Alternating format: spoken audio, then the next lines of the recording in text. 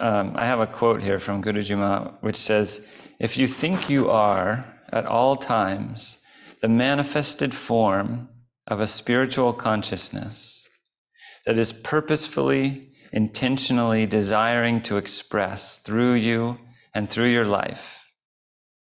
I'm going to say that again.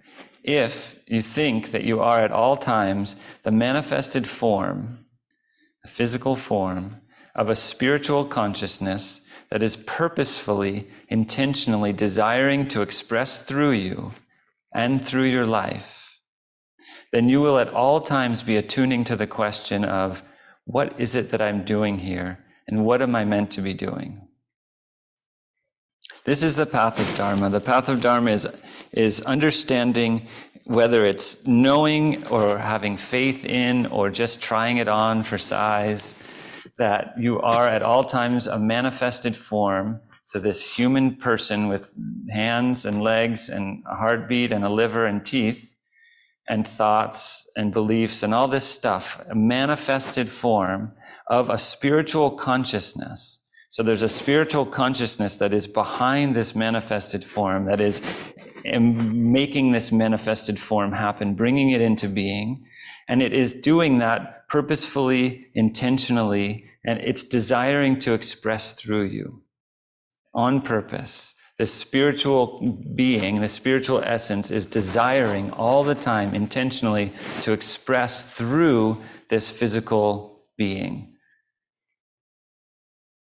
and through my life, one's life, your life. This spiritual consciousness is desiring to express through our lives.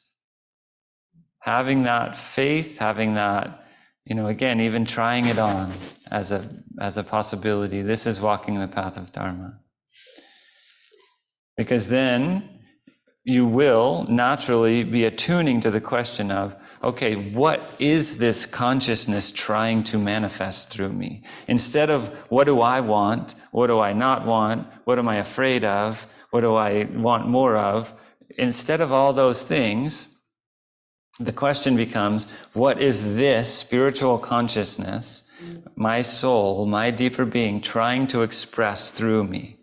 What am I meant to be doing? What am I doing here? What is the purpose of my existence in this moment? We use the word existence. Existence is a big word. What is the purpose of my interface, this inner being and the outer world, this situation that I'm in, the people that I'm with, the things that are imposing themselves on me right now? What is the purpose of this, and how am I meant to respond?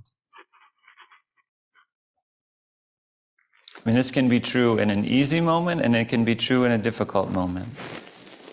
When something that we don't want to happen happens, we tend to become anxious and controlling, and we want to quickly grab control. The alternative is to say, okay, what's going on here?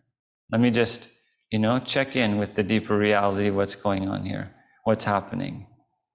But that requires some faith, some trust that there is a deeper reality. We are living in a world that is increasingly confusing because it's very hard to tell what's true. We read things on the news, we see things on social media, people tell us things, and it's hard to know if those things are true. Facts and reality itself is questioned all the time. People have different motivations for spinning things in certain ways, and in the face of that, the path of Dharma, the path of going inside and allowing and touching into who am I, what is going on here, what's being called forth from deep within me,